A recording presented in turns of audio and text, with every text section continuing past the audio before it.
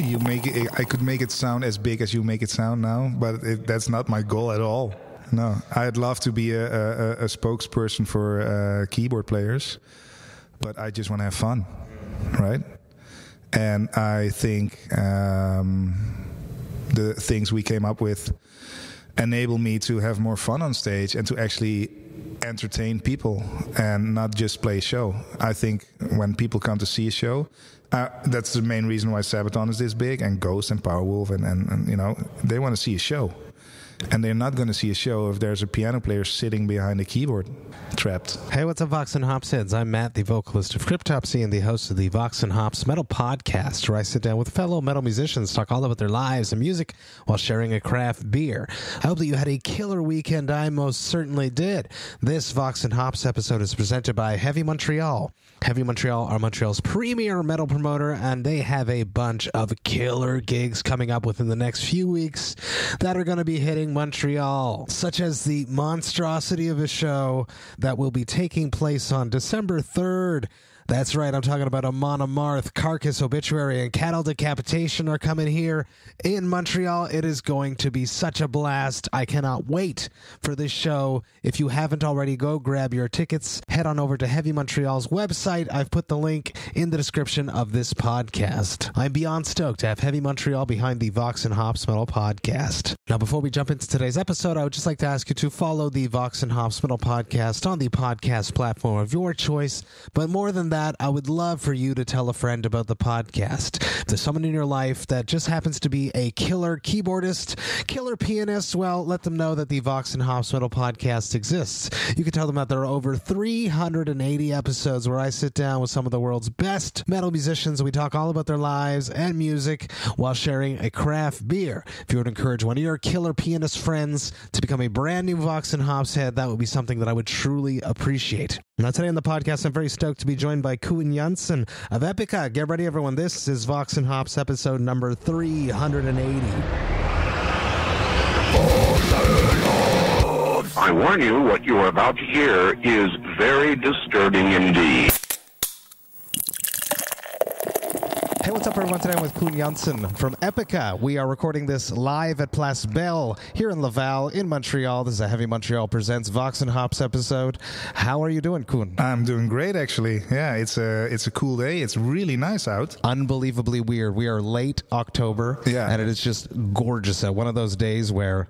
Do you do Celsius? We are Celsius here. I think yes, we're like at 2020s today, 20 Celsius. Yeah, and I love the fall, especially when the weather is good. Hell yes. It takes me back to my childhood when my parents took me to the islands of the Netherlands, actually, as it's really nice nature over there and like beaches. Amazing. And we always went in the fall, we call it like a fall holiday.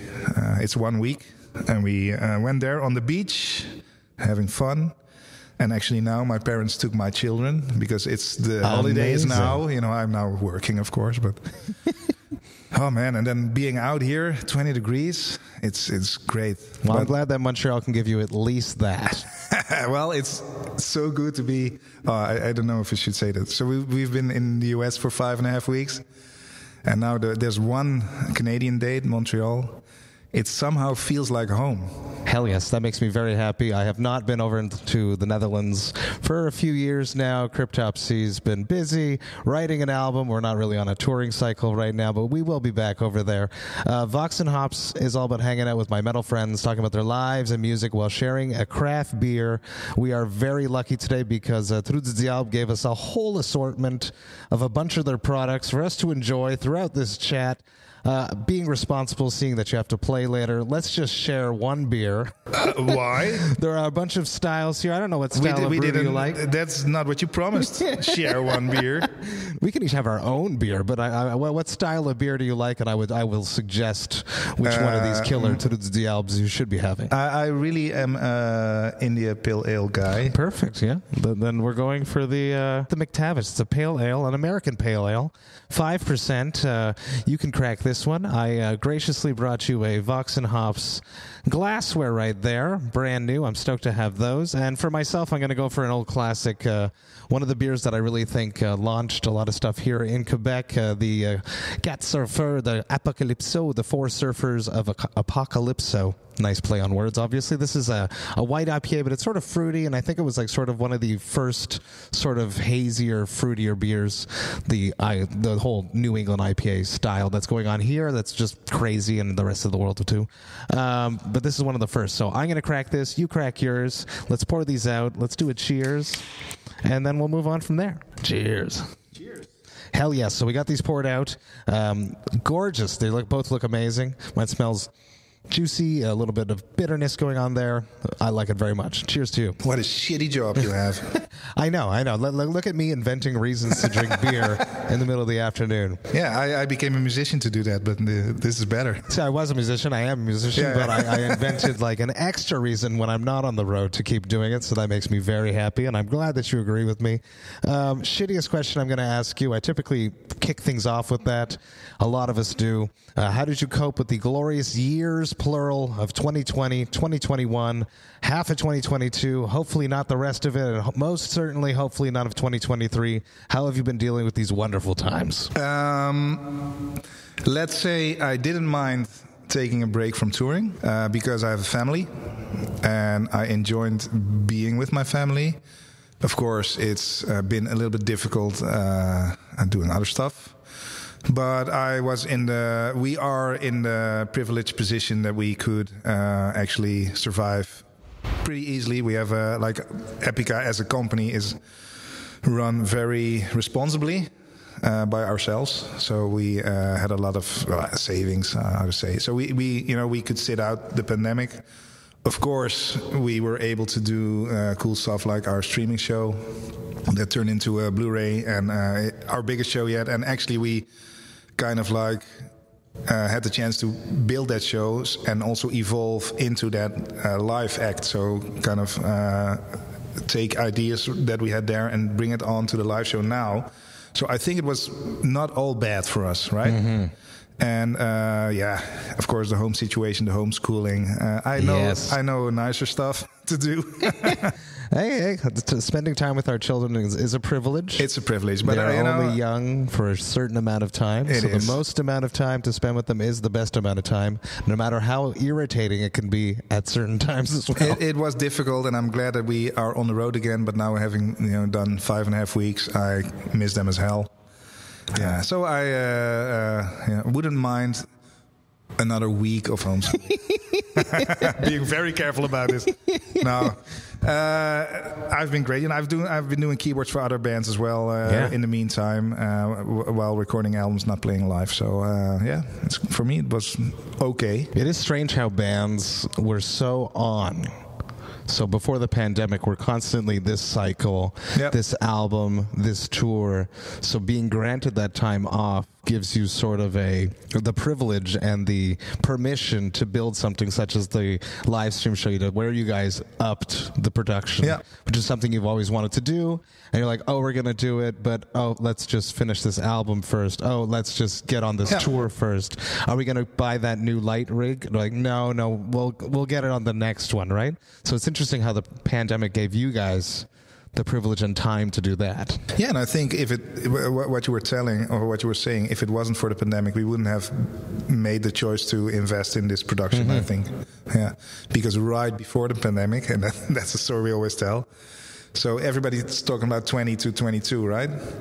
But in 2019, we thought it was a good idea to take a sabbatical of touring. So we added another year. If we knew that before, then you would have hit it harder. But we were just finishing our new album, Omega. Mm-hmm. Actually, only vocal recordings were left, and then the pandemic hit. So it was strange, but. We couldn't tour for the album. That's why we made the live show, etc. And then you re-released all your old catalog as well. Well, that we did this year. So actually, Omega should have been released, I think, in 2020. Mm-hmm. It was eventually released in 21. Mm-hmm. And then we did the live stream show. Or the stream show. It wasn't live. Otherwise, people will kick my ass again. But in 2022, this is our 20th anniversary this Amazing, year. yes. So we did a lot of celebrations, actually. And one of those was re-releasing the first, in the end, 5 products we did. And the 5th one being a DVD from 2006 that we haven't released before because of legal reasons. I understand. Yeah. The fun things about being in a band, right?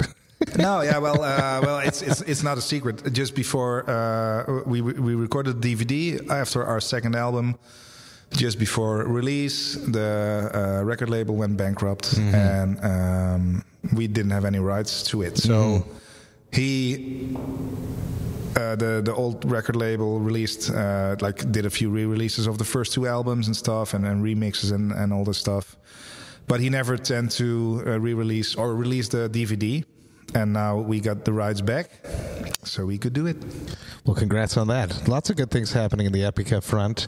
But I would love to hear, it's Vox and Hops, we've got to talk about beer just a little bit. What do you remember your first beer that you ever had, Coen? I remember it, yeah. And it was bitter, and it wasn't really... and I think my mom was really hoping that I wouldn't like it. And that made me actually try it again, I think. So she said, no, you don't like it. It's going to be bitter. It's for grown-ups. And I was a kid. I don't know the exact age I was. But I remember where I was in the living room of my parents' house. And it was some sort of party. And it was a brand called Brand.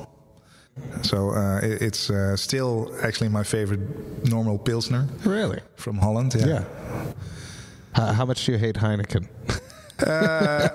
Well, Brand is from Heineken. Okay, interesting. Yeah. So, but they have their own brewery, right? So interesting, yeah. But as much as I was telling I like Montreal, they put a lot of cans of Heineken in the Heineken is very well marketed. Yeah, of course. It's one of the maybe one of the biggest beers in the world. Well, the thing is, it's not really cool to drink Heineken in Holland because of there's so much more beers. But it's a good beer. It's really well marketed, but it's not my favorite thing. The going from that bitter first beer, did you ever step into the world of craft beerism? Is it something that you've become enthralled with the way that has taken over my life? Because Holland has a killer craft beer scene. Everywhere there's a craft beer scene nowadays. I remember. I think it was in Australia, and it's about, I don't know, was it 2015? Could be. That somebody introduced me into the world of Untapped. That's where it started. Really? Yeah. I wasn't really much into craft beers, more into just local beers because, well, there you have the Heineken thing again. If you're from Holland and you're in a venue, people think you want Heineken, so they put the fridge full of Heineken, and we don't want that. No. So we rather have, for instance, when you're in Poland, just have like the local Polish beer, and everybody will say, you don't want to drink it, it's crap, drink Heineken. I say, no, we want the other stuff. Even if it's crap, it's different. Yes. So, but then, because of Untapped, and because I travel the world, I could easily win badges over. Yes. So it's, we do have a slight upper hand in geographically conquering Untapped. So then then you everywhere you try the beer you didn't had before. Exactly. And I still do it. Awesome. Yeah, and that's actually the best thing. Well, not the best thing. Good thing about touring the States. They have so much craft beer, so much bars with all the taps and the different how do you say it? No, but also they have 10 different taps. Exactly. Open varieties. Right? Yeah. Yeah. In Holland there's maybe 2, and there's then a Heineken and some other beer. Exactly. And you can get bottles, and of course there are craft beer cafes. Actually, our guitar tech. His dad owns one in Roermond, and so we kind of he also is on Untapped, and he's all over the place because his dad really gets all the beers from different. He always has different IPAs on tap, and then very cool. Yeah, and he's able to try it all the time. The sacrifices of someone has to make sure it's safe for human consumption. Why not us? Moving on, your mom showed you the pleasures of beer. Classic Vox and Hops question is: I'd love to hear about the soundtrack of your youth when you're growing up in your parents' or guardians' house. What music did your parents listen to Oh. when you were not in control of the radio? We didn't have much music in the house, actually. Really? Yeah. The only thing I remember is classical music. Sunday morning brunch. Well, it sounds really church-like or something. It was all, it was all good, but yeah, they put on classical records. One of those stuck to me, so we covered it on our Classical Conspiracy album. Amazing. Yeah, and general radio. So we have a Radio 1, 2, and 3 in Holland, and a Radio 2 is for the a little bit mature. Okay. Well, mature. More out of the box. Adult. Okay. No, it's not for the youth, not for the already dead, but in between. Right? I understand. Contemporary Music, yeah. So like Sting and normal pop music, not over the top popular, but yeah, the evergreens. I read that you started taking piano lessons at 8 years old. Correct. How much were your parents involved with that decision? Very much. I think 100%. Was there any interest of yours to be gravitating towards the instrument? Apparently there was, but I don't really remember. But we inherited the piano from my grandfather, who was a musician, a pianist, a choir director, and apparently I was playing with it all the time. And it's quite normal for Dutch kids to, besides school, go on music lessons. Yeah. So, we had a piano, so it was piano for us. And my sister, who is 2 years older than me, also took piano lessons, same as me, actually. And she ended up studying astronomy, and I ended up studying conservatory. So, but she can play. She was a reader from music sheets. Sight reading. Sight reader, and I'm not good at that at all. So I had to play by ear. Really? And that actually made me, I think, find the interest in playing stuff from the radio and very interesting. Just the fact that you can hear something and then automatically not automatically. I can also read, but not that good. Okay, I understand. Yeah. How about your first shows? Do you remember your first music experience, like going to see a show? What would be the first show, like you being young, the first live music experience? The first one I really remember is it should be Metallica in Holland. Really? Yeah, I would be in the 5th grade, so I would be 15, 16, 17. Amazing. And that was the first one before I went to festivals, I guess, too, right? And we had a lineup on that festival of Rage Against the Machine and Sepultura. It was pretty cool. Pretty cool. It's pretty. But I remember going to Metallica, and at the first song, I just kind of busted something in my neck, so I had to move back to look at it. It was the one where they played in the middle. Snake Pit. Yeah. That's so sick. It was great. Yeah. So exciting. Did you have the vibe then that this is something you wanted to do with your life? Or was it just pure spectacle and being enthralled with everything going on? I just really liked Metallica and just was overwhelmed with what they were doing and seeing them live. Yeah. But I never actually looked at a show and said, "Oh, that's what I want to do." There was never that. For me, it was automatic. That's actually weird. I never thought about it like that. There was never a moment that I said, "I want to be that guy," because there never were keyboard players. I know, right? I know, and especially not in heavy music. But when when I started to listen to symphonic metal, it was kind of this maybe could be something for me, and started There's in some space for me in metal finally. But I also never expected to be here, right? Because it's like 1 in a million chance maybe. But it grew there, and we worked hard, and 20 years later, here you are talking about beer, sharing a beer with me at Place Belle. It's actually pretty crazy, but.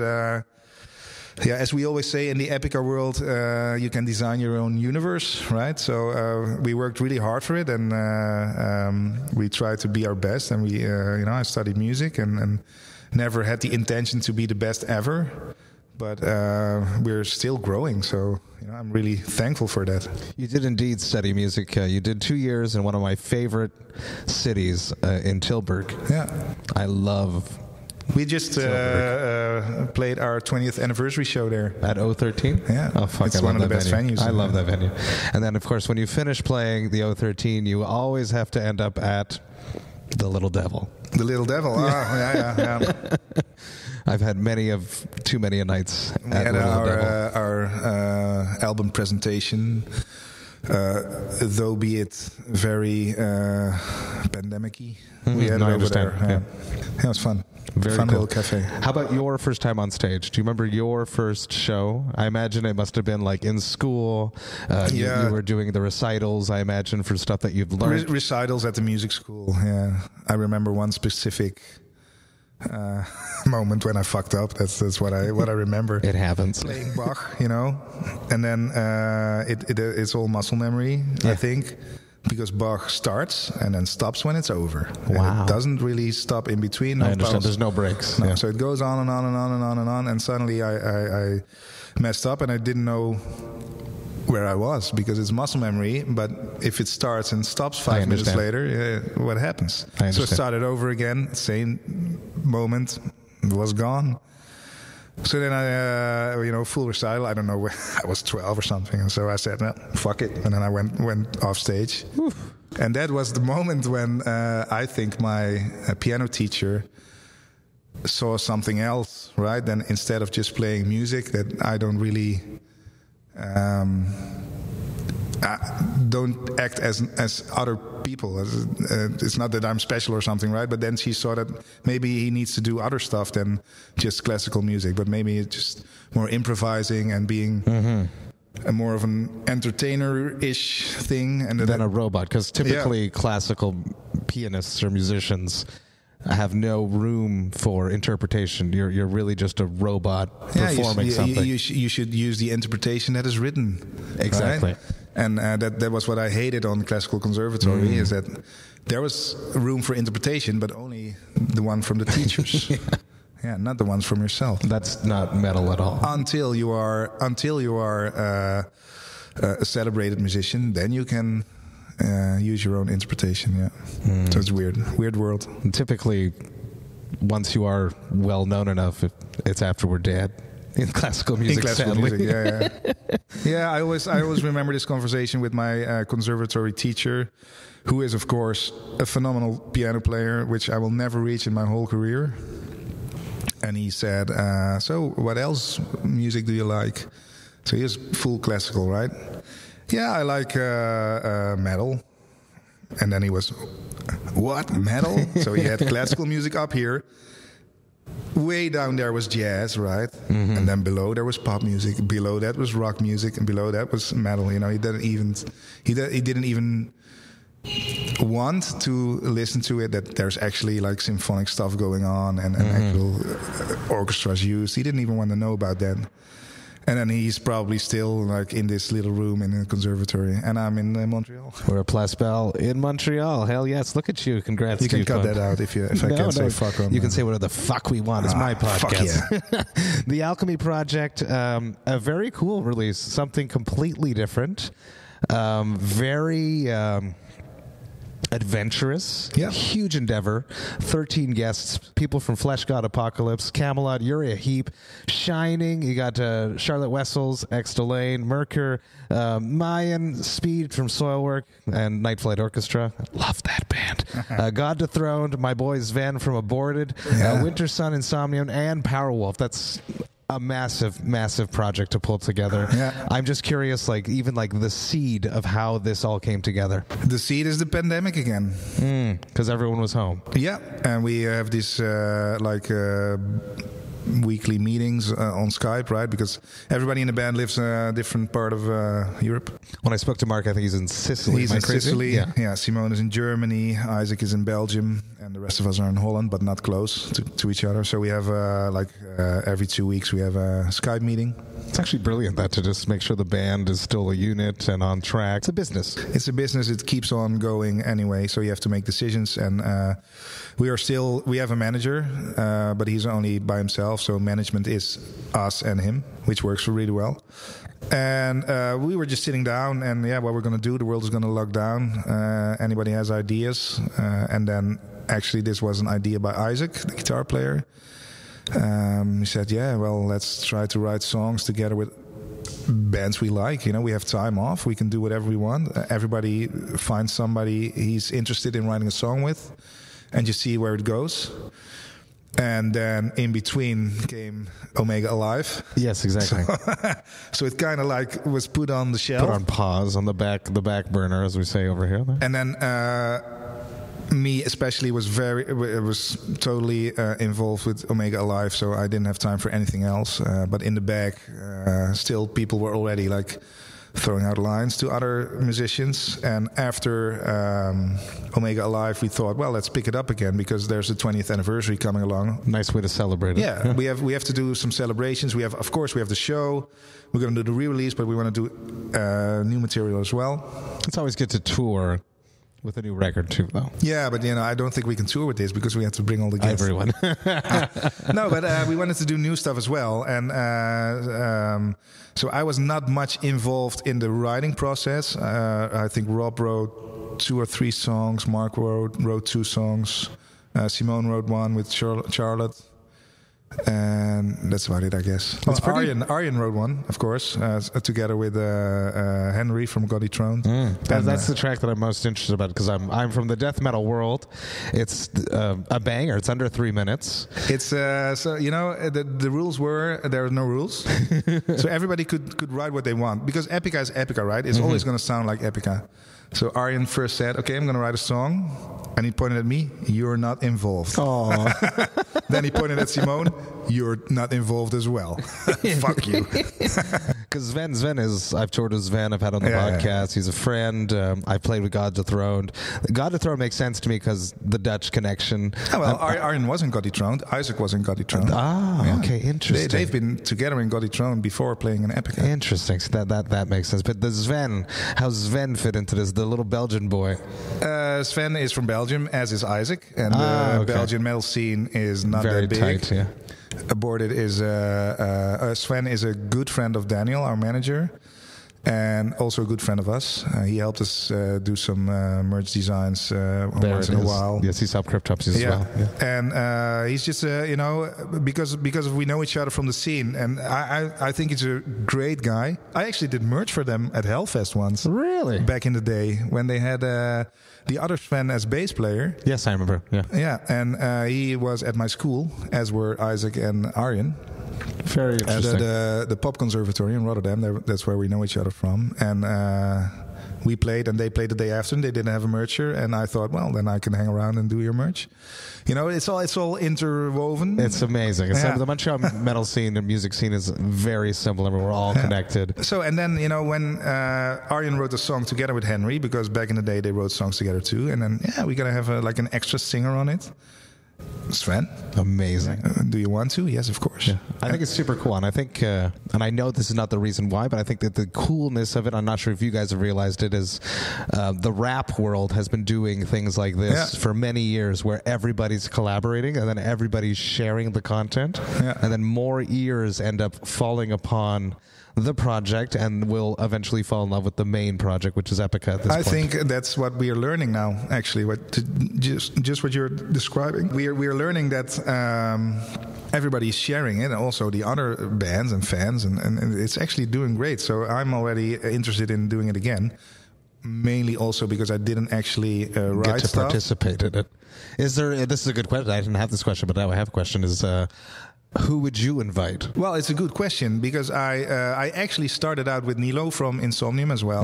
They're great friends, and I just played keys on their latest album, which is going to be released. So I would love. I'm a huge fan of that band, so I would ask him. But then when Rob wrote the song with Asim from Wintersun, and we needed another singer for it, I said, well, just ask Nilo. He has a great voice. So he has already ended up on the album. But Marcus from Insomnium and what's the other band? Omnium Gathering, where he plays in. I think he's a great guitar player. Would love to ride with him.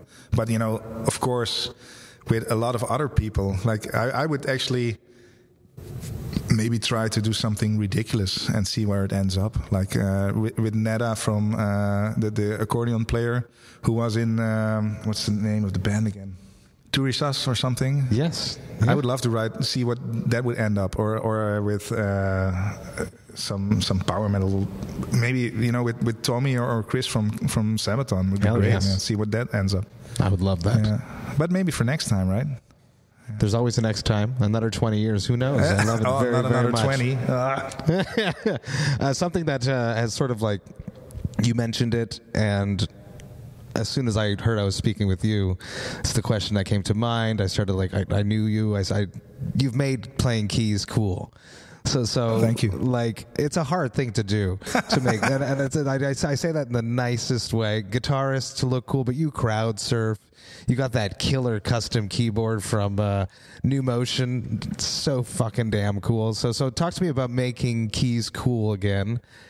John Lord obviously did a really good job at it with Deep Purple back in the day, but is it important to you to make keys cool again and to make young people that are discovering piano and then not finding an identity in metal, having a place to resonate towards?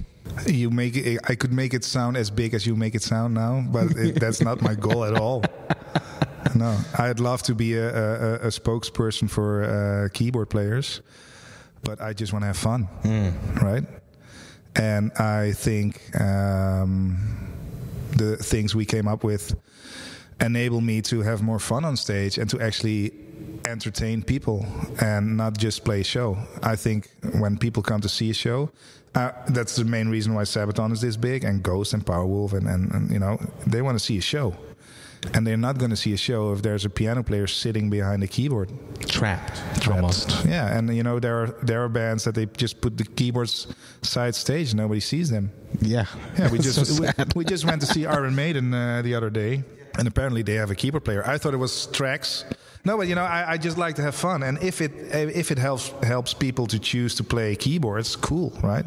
But it's not my main goal in life. Well, I definitely think it's going to happen. I hope so. Yeah, it would be great. Yeah, and I think every keyboard player should have the possibility to walk around and to have some spotlight on them, right? And we try to do it with. I tried to do it with the Revo. The keyboard is actually a Canadian. Amazing. That's why you were with them earlier tonight. Yeah, because mine was a little bit busted from touring that much, so I got a new one. Jumping into the crowd, and they gave you a new one, so they're good for them. Yeah. So I'm hoping it will not jam and stuff tonight, because it jammed all the time. So I have a new one now, and back home I have the rails that go around the drums. And I have the rotating, and it's all wireless, so I can do whatever I want. Yeah, it's really cool. Yeah, and it makes performing so much more fun.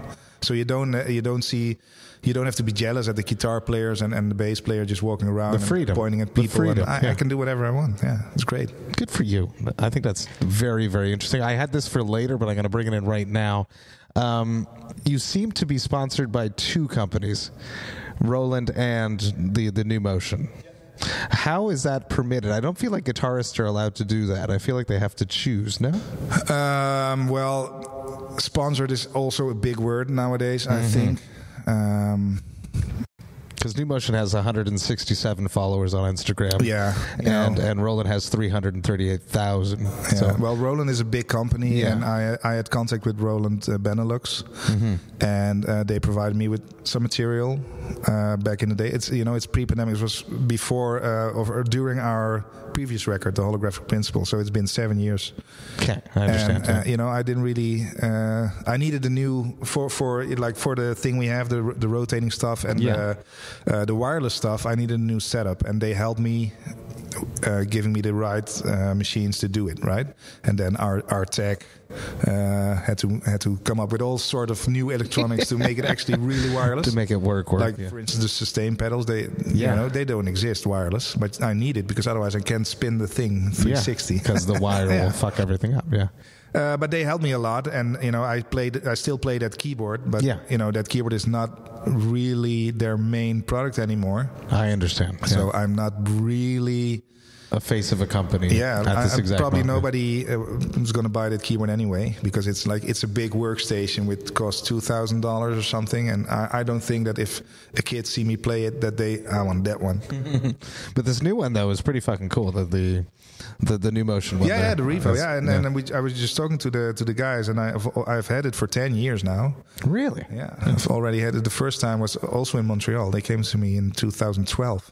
Go Montreal. Yeah, it's great, and I still love it because that's actually a guitar you can play with two hands, because the guitar, which is pretty lame because everybody has it. And then they came up to me with this concept, and I said, yeah, of course I want it, because I cannot play the guitar because other bands have it, so I'm going to be a copycat, and now I have something for myself. Perfect. On brand. I like it. Yeah. Identity on stage. And it's from Montreal. This is a Heavy Montreal Presents Vox&Hops episode. Talk to me about Montreal. We spoke about it a little bit at the beginning of this. What does Montreal mean to you? I know that Montreal loves Epica. What is Montreal? What is Epica's relationship with Montreal? It's always the biggest show of the tour. Really? Yeah. Montreal's always the biggest one. And yeah, true. Also today, I think it's going to be the biggest. It's not our tour, of course. Yeah. But fans are great.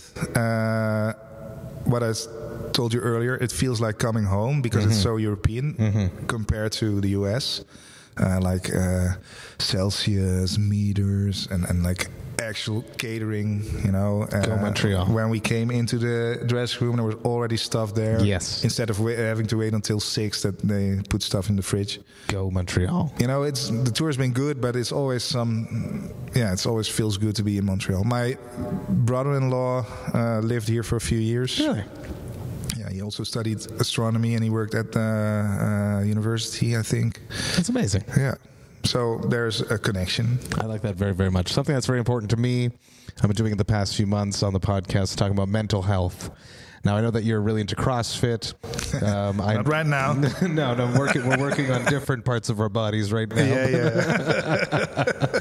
Talk to me about mental health and the importance and what you do to pull yourself out of a slump if ever you're not feeling well. And then a secondary question is, if one of your bandmates or one of your friends is in the dumps, what is your tactic to pull them out? Oh, let's start with the first thing. CrossFit helps. I think I started actually doing more sports during the pandemic as well. And as of now, I'm not doing it. So I am really hoping to get back at it next week. Once you get back home, that's what you mean. Yeah, once I get back home, yeah. There's a nice gym, and I can go whenever I want. I brought my stuff here, but I just didn't feel like going. Not even once. I do that sometimes too. Not even once, no. I'm lucky I have Flo, because we work out a lot in Cryptopsy, but Flo vigorously, methodically organizes workouts for the whole tour, basically. You can join Flo. So you just need to tour with Cryptopsy, and we'll keep you in shape. I hope that would happen too, because I thought that the guys from Sabaton were like fit boys, but nah. Didn't happen. No, I just didn't feel like it this time, and that's all good, right? I came to terms with that, and I try to eat healthy as possible, but that's about it on tour. Usually I go to hotel gyms, work out. There's some few good apps, CrossFit apps that absolutely build your workout, and it's cool. I always bring a jump rope for do the double unders, but that's it. And I skip everything with burpees in it. I love it very much. But mental health, like if ever you're not feeling well, you throughout the pandemic, you turn towards CrossFit to start moving. Yeah, but mental health. I wish I had some interesting thoughts about that, but I don't really think about it. I came to a conclusion on this tour because it's good to, how much I hate being away from home for 6 weeks. It also gives you a little bit of perspective. Also, like how you see how your family functions, for instance. And I think I came to the conclusion that I should do less at home and spend a little bit more time around the family and not being not working all the time. So I took too many jobs or had too much to do, which gave me too much stress, which reflects on the family, of course. And I think I should keep it a little bit more light in the coming years. That's an excellent observation to make. So I hope this works. Of course, this also comes from a place that I miss them really, really much, right? There's also, and as you're saying this, and I would do exactly the same thing, is when you're on the road, do you not work and do these extra jobs when you're on the road? I actually am doing an extra job right now. And I was going to do it on the road so that I didn't have to do it at home, but it just doesn't work on the road. It's tough. Yeah. I'm doing keyboards for another band again, right? I understand, for an album. And I worked on it, but then we had a lot of bus problems the first half of the tour, and a lot of times we arrived late at the venue. So everything is rushed. Yeah. So then you don't have time to do anything. So I couldn't do as much as I would have done, and I'm not gonna rush it in the last weeks as well. So I'm gonna just go do it at home, which will be fine. I have time enough. You can't rush creativity. It's not. No, yeah, and it's not necessarily all creativity what I need to do, but it's going to be fine when I'm at home. But I just need to balance it out a little bit more. I understand. I think because we haven't been touring for 5 years, I came now to the conclusion again. Since you're touring again and you are away for a lot of time, that it's good to have time off. Yeah. And be away, and of course my wife now has to do everything by herself. So when I go back, I'm going to take over, and she can take a break because after 3 weeks we're going again. But anyway, it's the relationships that we have when we step into a relationship with people like us. But I think it's also good for the relationship because you there's a saying, absence makes the heart grow fonder. Yeah. Well, that is what it is, right? But you also, people that never spend the night without each other, right? I know people from where I live. They never, after their marriage, they never spend the night alone, ever. It's going to be weird too. So if one of your crew members, one of your band members, is down in the dumps, what is your tactic to bring them up into the light to make them feel better? Give him space. The only thing you don't have on tour is space and privacy. We are not a band that has like separate hotel rooms on day offs. We just have 2 shower rooms, and it's a money thing, of course. And if somebody's not feeling well, then they can stay in the room for the night or whatever, and just try to take care of them. We are kind of a tight family, I think. We have a slightly different crew with us now because of different reasons. Because everyone's on tour right now. Yeah, but somehow our normal crew, they all had something else, and or couldn't make it, or didn't get a visa or whatever. The exact reason why your bus was not working properly, because that bus has been on tour nonstop since it was allowed to be. But we are actually quite friendly towards each other. We do things together, but we also know when not to do things together. I have a very close relationship with Isaac. We go out together, right, and maybe take our distance from the other guys a little bit more. And we've known each other for 20 years, so it's kind of like a family. So it comes natural when somebody needs a cheer, or it goes naturally. I love that. Yeah. I love it. Family first in Epica. Yeah, and it's good. It's also good for that family that we had like a few years off. Just like taking a break. Yeah, going on tour, not being at home. Because everybody I know, before our sabbatical, before the pandemic, we were kind of like having to move on the tip of our toes, just not. Yeah, this leads me to ask: do you think if there was no pandemic, there would have been member changes? No, not member changes, not at all. But we had a sabbatical anyway, right? Mm-hmm. A chosen sabbatical. Yeah. The sabbatical and the pandemic made us hungry again, and I noticed that being together again was lighter afterwards, and it was easier because everybody's battery is fully loaded. I like that very much. You've made a beer collab. I love collabs. I've made probably 80 collabs for Vox&Hops throughout the past 4 years. You guys made a beer collab with a Belgian brewery called Kazmatan. Did I say that right? Kazmatan. I heard it was good. I read some reviews. It's got it was biscuit malt forward. It had the honey and citrus going on. It's on your website. That's how I got. Talk to me about this beer collab and how it came to be. It's also Isaac again. He was approached. He's from Yper, which is pretty close to West Vleteren. I played Yperfest once. Yeah. You know West Vleteren, of course. West Vleteren. That's the best beer in the world. You should know it. I probably drank it at Yperfest, but I don't remember. I don't know if you can drink it everywhere. It's this Trappist. Yes. That they make in that monastery, or how do you call it? Yeah, that's perfect. Yeah. And you can only buy one. I don't know if it's a 6-pack or a 12-pack or whatever. Yeah. You can only buy one each, and you have to call on Wednesday morning. Really? From 10 to 11, you can call them, and you have to pick it up by yourself. And I think it's one of the highest ratings on tap as well. It's really good. So they have a. So this brewery made your beer. Wait. So this is the legendary West Vleteren brewery, right? Got it. It's legendary. They have a commercial side. It's called Saint Bernardus. And then they have a different branch that's Casematte. So you have it's a really famous Saint Bernardus brewery. And Casematte is like an independent brewery connected to those. And they are from the same area where Isaac is from. Which is how the conversation got rolling. And then they brewed a beer for us, and the first one tastes like shit. Really? Yeah. Did you go in and like taste it? No, they sent us some stuff. It's not that we like actually went in and said we want those hops. And no, exactly. Because we don't know. Let people that are experts do their jobs. So.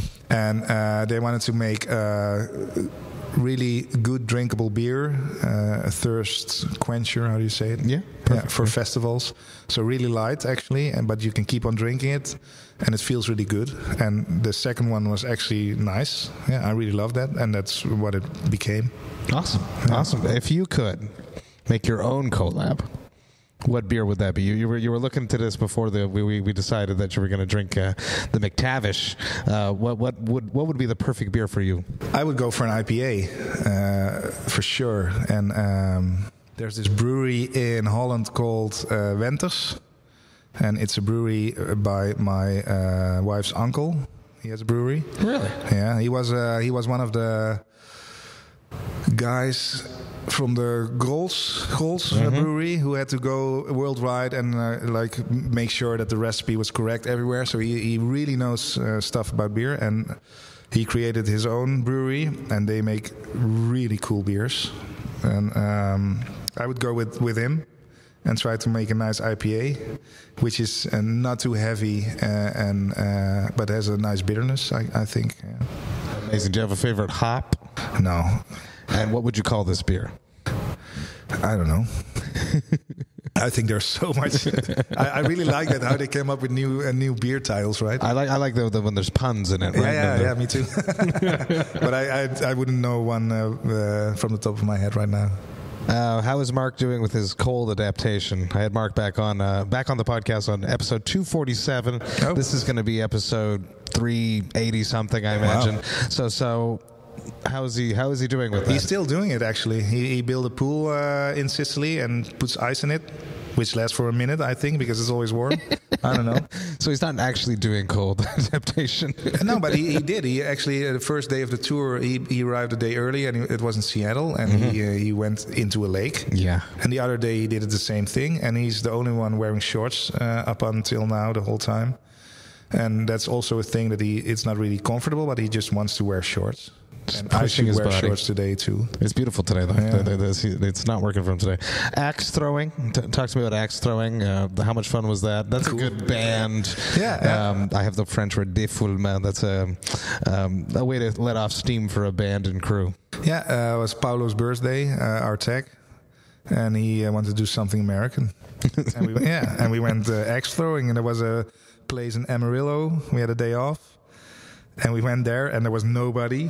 Really? Yeah. That's super cool. And actually, online it said that it was fully booked, but so there was something wrong. And we came in. Well, they were super friendly. They never met anybody outside of Amarillo, I think.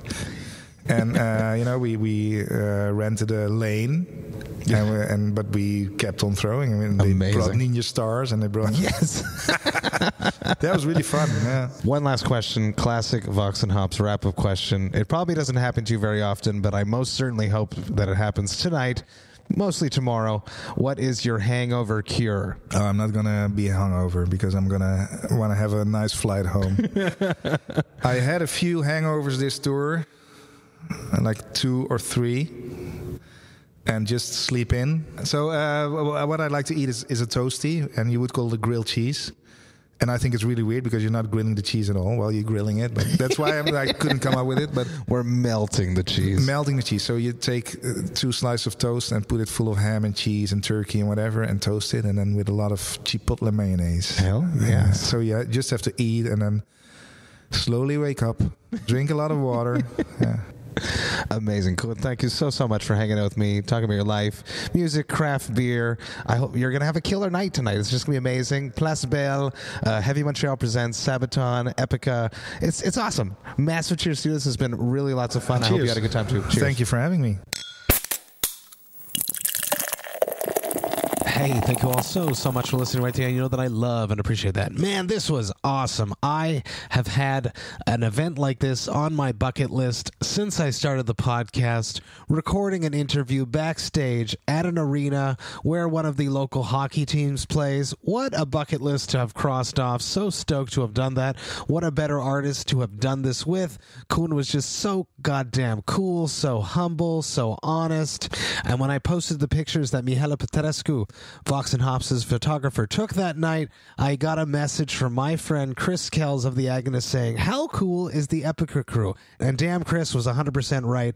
Coen was just so goddamn humble. What a great laid-back conversation we had in a giant arena. It was just so cool. Very stoked on their new material, the Alchemy Project. What a cool idea to bring together a bunch of musicians that you've always wanted to work together to create something new. I think that's goddamn awesome. The Alchemy Project dropped on November 11th, and you haven't already, go check it out. It's so goddamn cool to watch a band flex their styles and dance around in a little bit of areas that they haven't gone before while still remaining underneath the umbrella of what is their brand. Super cool.